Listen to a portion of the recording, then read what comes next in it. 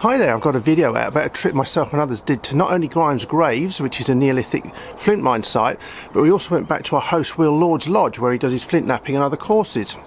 Now, to make sure that the video wasn't too long, I've condensed down the flint napping bits quite severely. So what I've done, I've put it all together and put it out as a separate video, because otherwise I'll just delete this footage forever. Enjoy! Now you see something like that, the idea of making an axe out of that, you could, but I'd like better. And flint napping is an arrangement of good quality thinking. So you think well by taking good. You give yourself good opportunities rather than bad opportunities. It's a better tablet. That would be suitable for one of you. Right, so I'm going to sort of put a few of these bits down.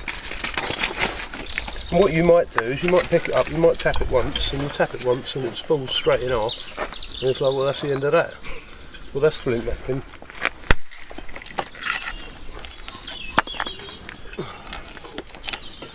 You see that I keep turning it over. I'm turning it over because I'm trying to get on a nice flat fresh face, and that's leading me into quite a lot of stock there. So I've got a reasonable nice tablet of stone there, right? You could potentially say, hey, I like that because that's already axe shape. And I'm going to do that at the moment. I'm going to keep doing that for a minute because I'm going to take the axe out the middle of here. So I'm doing what would be a bad idea for you, but I'm creating things that are going to be a good idea for you. So in reference to looking at where my axe is, my axe actually lays in here, right? So this boy's got to come off.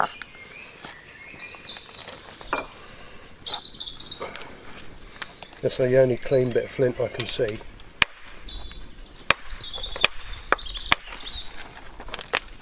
didn't break well. Okay, cool, go higher.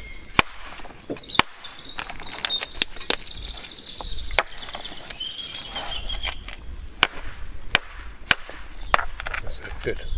Got that off. Something like that, you wouldn't go for an axe out of that, you'd turn it into a blade core. Because a blade core is something that you can just take tools off. So you use that flat top there and you just keep casting flakes down. Once you're behind the skin of the flint, which is the cortex, you've got access into nice material. So that's down there. So now we've got something which technically is looking a lot more available.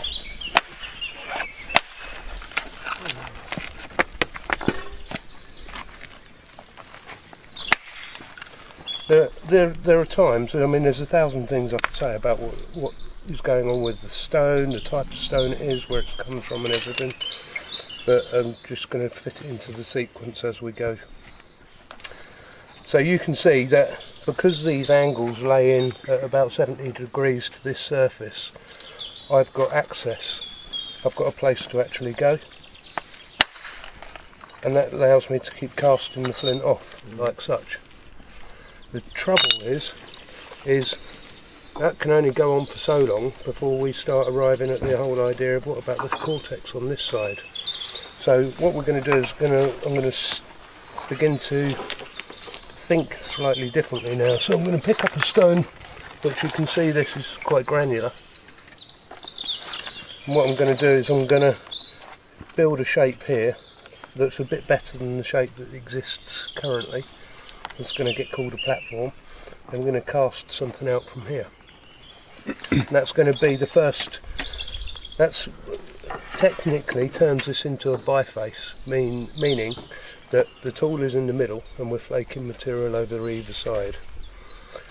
Outside of that piece of thinking, right, I could say, right, I'm looking at this and I'm going to take all these bits off, and that'll be an axe because that'll be the right shape.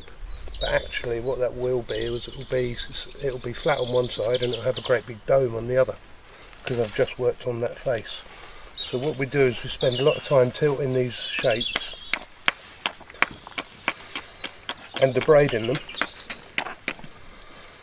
and building up something which constitutes to looking like a platform. That's a bit chewed up, that edge. there was a couple of things that happened with this hammer which left that all a bit frayed. As we go further in, what you'll see is you'll see some platform tidying, and you'll actually hopefully start seeing some sense. So at this point I'm going to start using a soft hammer. Not all the time, because there's still some other stuff to do, but the reason I'm going to use a soft hammer because instead of hitting an internal flat surface, I'm actually going to hit the edge. So that's, and what you'll get out of that is you'll get longer but thinner flakes, and the cost is less to the overall circumference of the whole thing.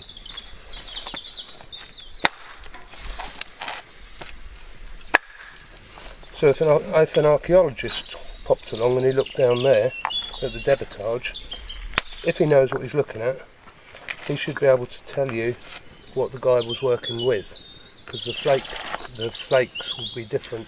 Some will have platforms and some will have hardly any platform, but it will have bulbs of percussion from an abraded edge.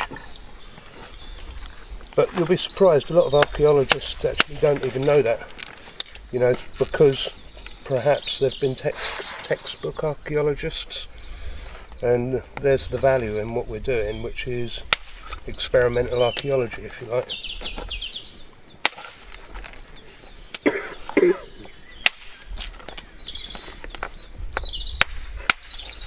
Trying to get a shape here so I can get up and over that, but sometimes it's difficult because you don't have a great deal of room for manoeuvre. Looks alright. Yeah, ish. So what we have here is we have actually the first part of what could visibly be the axe, because things are transcending evenly away from either point. Around that there's still a lot of management to do. So one of the things I could really do with is a power flake. And what I mean by that is I'd like to take a big old top off here, a big strong move, because otherwise I'm sort of tentatively going at it, and flint knapping is about believing in big ideas so that you can get down to a tablet of stone that you can manage easily. So what we'll do to do that is we're going to turn that at a funny old angle. So basically I'm tilting it up, and I'm going to take the back of that off, so that instead of looking at what we've got as a rounded cortex like that you're just going to bounce off, we're going to have a concave flat face leading at 70 degrees into this. That's the plan anyway. It's a bit shallow. I would have liked that to have been a bit deeper, but it's still going to give me access. These abraders, sometimes they won't stand up to what you're about to try and do. So I'm going to swap that over for a nice quartzite rock. That's a big flake. In some respects, you see how that flake has actually met the circumference, and you can go to the back of it and push it off. That's very much like the Neanderthals were thinking 30,000 years ago, and they were making something called the Levallois axe. It's ready, it doesn't need anything else. However, that archaeology made the understanding that that's the only thing they wanted, and then what they would do is they would create that situation again, and then they'd take another one. So this becomes a stack of hand axes. But funnily enough, to get that, what you've got to do is you've got to keep chasing flakes into the crest to rebuild it. And when in the management of doing that, what you get is you get something called Levallois points. Well, there's very little difference between a Levallois point and a Levallois hand axe. So actually, if you think about it, what I've actually got is a radial blade core. We're serving flakes out over a hill, and every tool that comes off is principally, ting, good, that's another one. Boom, one hit, you're getting a tool. That was good thinking. So you see what I'm going to do with him. I want to get down there, because I've got a lovely exit strategy either side. So we come here for that, we turn that over and we're down there like that.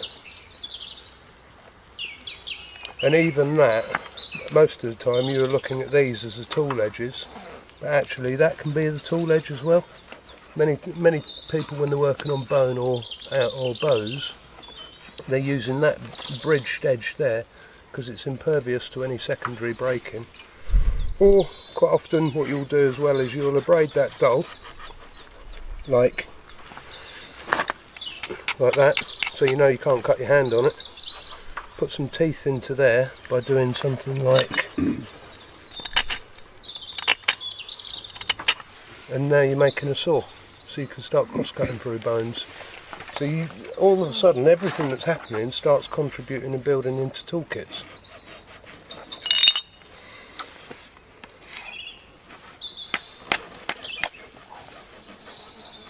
So you'll see times of delicate work, because I don't need a lot, we just need it to be controlled.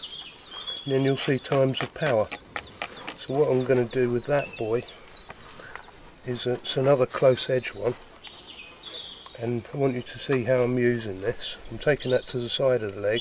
When it's up too high, you start hitting the flint and you start bruising your leg. So you come out to one side and you can start doing that. The other thing, now we've started taking a lot of flakes off, what you're seeing is you're seeing a very zigzag scenario going on along the edges. So that kind of is your, that's kind of your map, because you've got to be able to read what you're up to really. Now that one there is not a good choice at the moment because it's tucked down behind these two hills, so it's hard to get at. So what I'd do is I'd deal with these boys perhaps in as a priority over that. So you're prioritising all the time. Hopefully from the consideration of good ideas. There we go. Sometimes you've got to take a bit away so you can construct a decent platform. Now here's an idea, but it's a bad idea, but I could possibly go for it, but what I need to do is I need to show you why it might be a bad idea. I've built a platform there, but if you look at where I'm sending the flake's actually going around the corner, right, and it's a little bit hollow in front of leading to a hump here. So technically I'm asking a flake to travel, be thin, and then suddenly get thick. And the reality of it is it's probably going to snap there, leaving me with a brand new problem. So what you do instead of that, if you can recognise that that might be an outcome, then you've got a choice. And so a better choice would be to say to yourself, well, I know I've got that platform, that can sit and wait. We'll build a brand new platform here.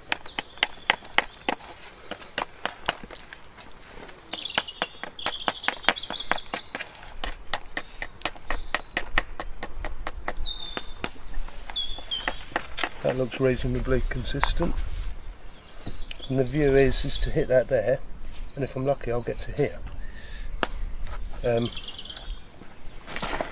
If I'm not,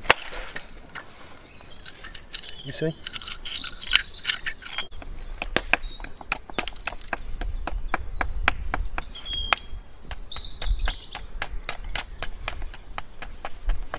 So with the amount of coffee and alcohol that I drink, I probably get the shakes, but I put it down to Flint napping because I'm going through a physical ordeal here. It's actually, this is not, I'm not playing when I go for that. As a delivery of like, right, you ready? That's as best as I could give it. I gave it my best. Bang. And because of that, I'm getting what I want. Once I start doing that, it's like, that's not how to talk to Flint. There are times when you need to see what you're about to ask for, and you need to be, you thinking big, and you become an instruction of force. So here, I'd like to go through here, but you see how that pilters out and it looks feeble? So that really isn't a launch pad. So what I'm going to do there is I'm going to take off some small flakes. Thank you, Maud. there. And what that builds is a stronger suggestion, because I've just tilted that back. You'll be noticing there's a hell of a lot of information flying off my lips at the moment, because I'm saying exactly what I'm doing in account for everything that I am doing. That must make you feel like, oh my god. But actually it doesn't have to. Because at the end of the day, when you pick a bit up, you're going to have a go, you're going to be quizzed by your own mind about what's a good idea and a bad idea. Some of it you'll remember and some of it you won't. As long as you're enjoying yourself, that's all that matters.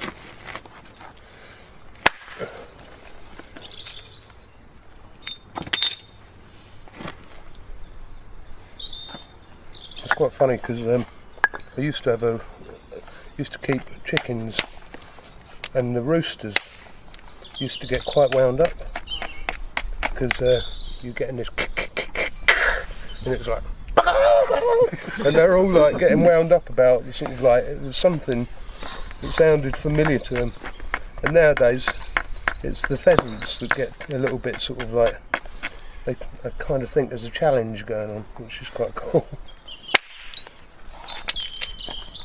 It's like pulling a trigger, isn't it? You know, I still don't believe in that. It just looks like a bad idea. Can you start kind of see what I'm talking about?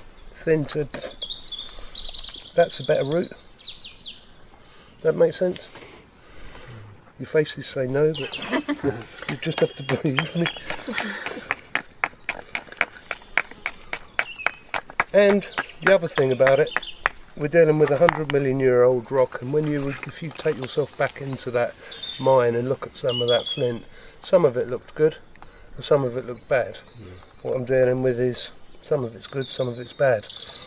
Over this side of the stone it's actually a purer piece, and on that side it's more infused. It's a bit like everything that was dirty dropped to the bottom, leaving the top of the rock clean. And that's quite often what you get. You actually, when you're breaking through a rock, you might actually steer yourself to one side. And suddenly we can start seeing, actually, if we keep this up, the axe is going to drop out. I haven't even looked for the axe. All I've done is I've been continually taking high spots away. Right? That's all I've done. I've maintained the size of the flint as best I can, and I've taken high spots away. The axe head really can be the only outcome, provided you don't get too much of that, which is a crush. Now there's nothing in the way of that, that's suddenly become a good idea.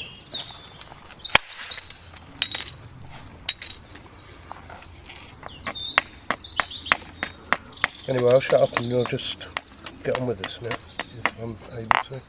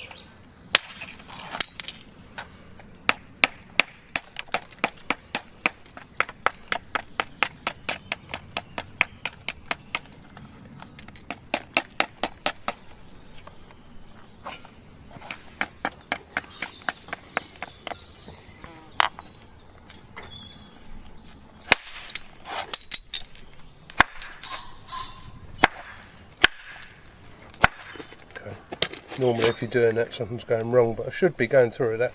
There's not anything really there. See, that's only a shape at the moment. It's still not strong. So the consolidation comes from the abrasiveness, which is taking all the fragility off. Oh, yes. Then when you look at it, you see that's sticking forward in front of that, so that's actually stopping me getting to what I built. So I have to revisit that area. Now we have to do that. And that is what you should see and be able to recognise as a platform. It's a nice platform, and if you took the flake off, that shape, and you remove, that's the shape we're looking at, which is about 70 degrees. If it gets to 90 degrees, you are buggered. You cannot nap off of the square unless you're using, well, it's a different thinking. So quite often when you pick up a piece of flint, you're going to have a square on the edge, and everyone's going to do the same, right? So for example, say like that was your choice of stone, and you're thinking the middle of your tool is here, I can bet my bottom dollar that everyone's going to do the same thing.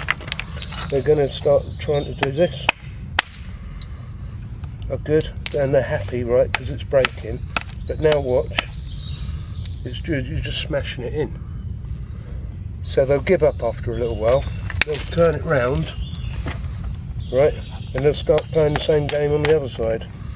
Suddenly, oh, it's working, oh, they're all getting trapped in there now. So that's going between them two lines is not a strategy. So what is the strategy? The strategy would be this. See that? We haven't even gone into that square edge. That's just a leader. This next one, see the square edge? Bye.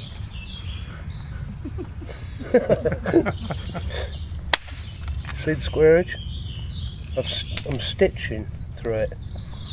And these flakes are all generating to the surface. And what we're getting behind is we're getting access. That'll be a conglomeration of zigzags.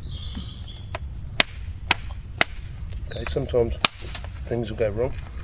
But you see how we're coming through the square edge? That's the technique. I mean, it's not a good bit of flint, but maybe it's a good bit of flint, a big enough, decent enough bit of flint to show you what I meant, how you can walk into a trap.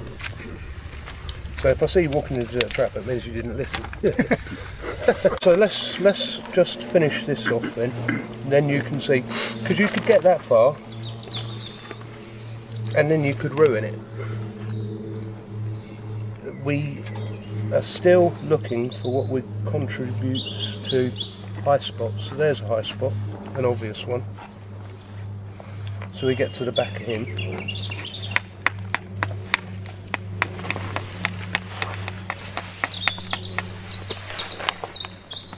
The other thing is you see that? That's depth control. So if I wanted to be making a dagger, we're going deeper. But because I'm making an axe, I need to keep some shallowness going on, so we don't continually rob from the middle.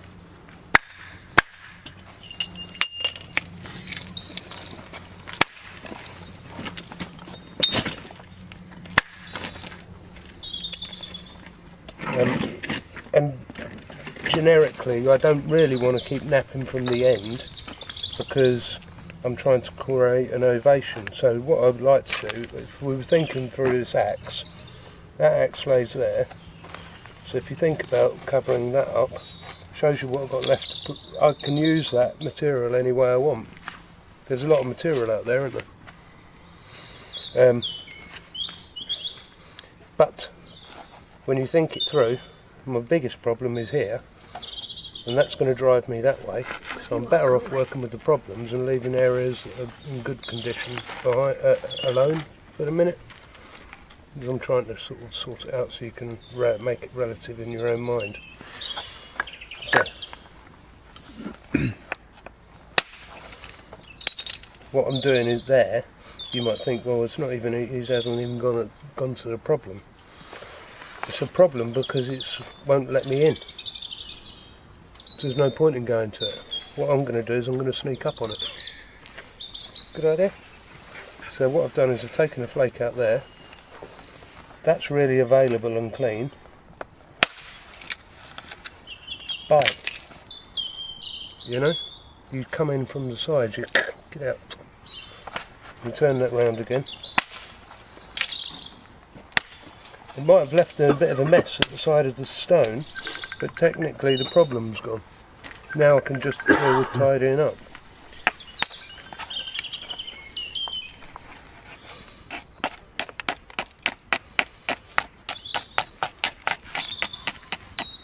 I don't have to think about the axe. I have to think about where I'm at. The axe might be 75 steps away, and for me to think about every 75 steps would be ludicrous, stupid. You've got to stay where you are, you know, and I'm there, so don't worry about anything else.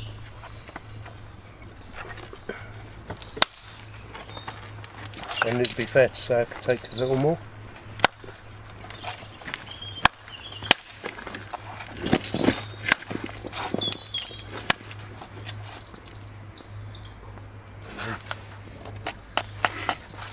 This leads onto that, so I don't have to look around.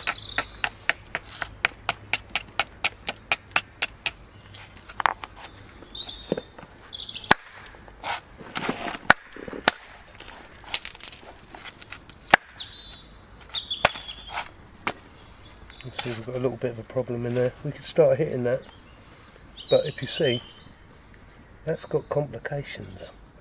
That's really not a good friend, right? So what we do is we get rid of it, so we can give ourselves something we can work with.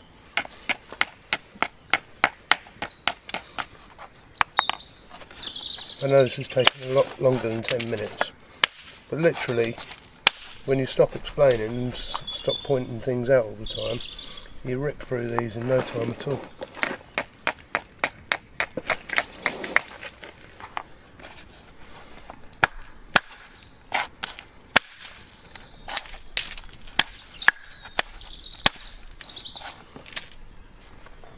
You see, at the moment it's still quite a chaotic thing.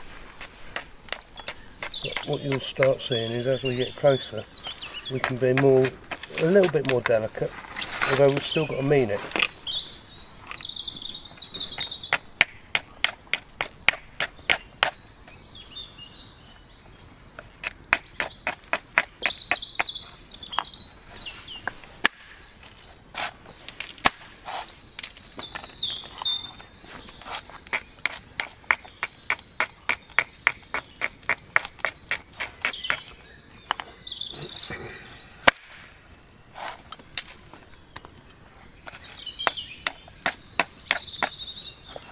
You can imagine sitting there, you've got the miners, they're passing all this flint up and the knappers are waiting for it.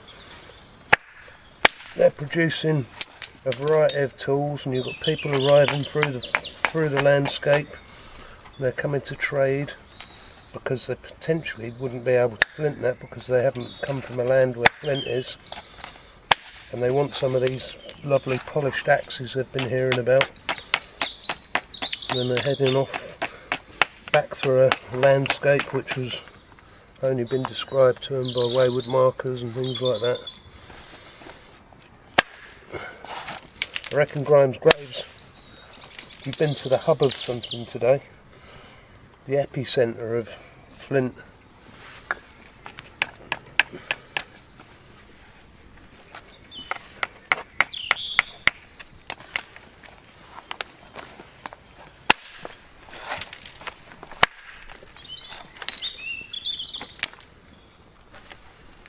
Okay, so you can see now, you can start seeing the journey beginning to creep in.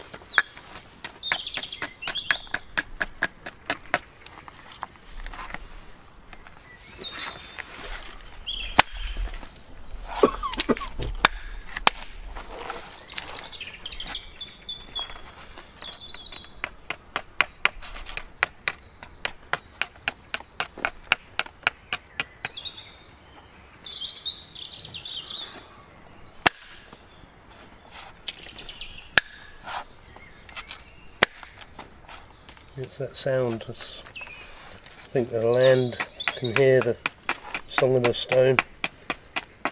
And even sometimes when we've chopped trees down with a stone, and people have been present, I said to them, you know, never mind having a conversation at this point.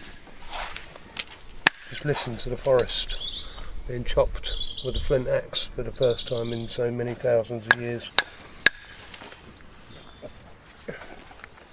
So the question always comes up, quite often comes up, how quick does it do it?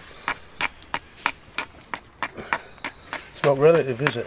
The beaver doesn't ask itself how quick it can get a tree down because it knows it's using the front of its face.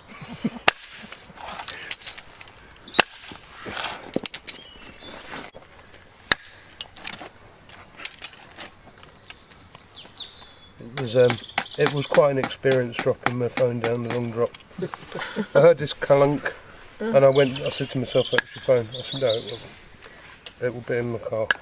And I knew full well I'd put it in my pocket. So I went up and checked in my car. And I was like, no, it won't be my phone, it'll be in the roundhouse. I went and looked in the roundhouse. You're going to need a torch. I went and looked and there it was looking up at me. And I thought, how are you going to get that out? So I got a pair of welding tongs and I tied a spear to each handle, and then I was down, but they wouldn't open wide enough to go around the phone. I didn't discover that until I started prodding it, and it was descending into the shit. Then I did get my tongs round it, but they wouldn't shut far enough to squeeze onto it, and it's getting further and further. The worst thing was actually managing finally to grab hold of it and pulling it up.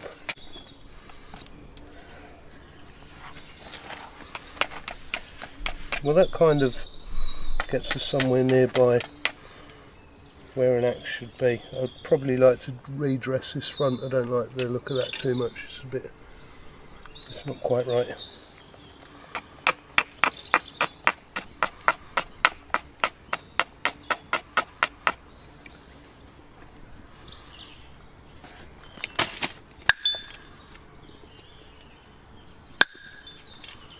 Go away.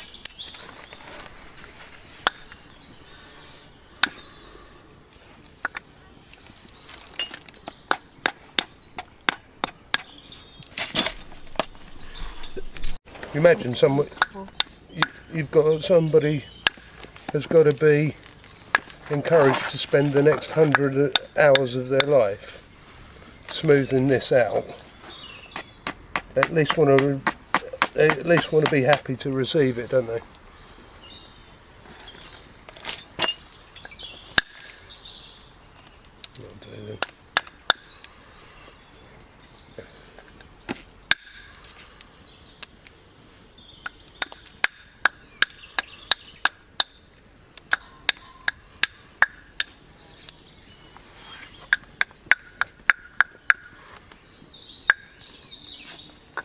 That'll do.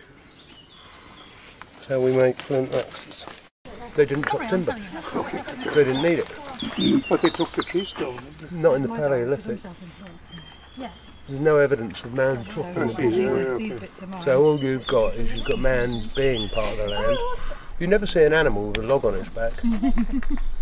Mankind was living right in tune with that. It wasn't until the Mesolithic period came people started thinking about lakes and thinking about actually having homes on lakes, and they start making pilings and getting homes out on water. That's your game changer.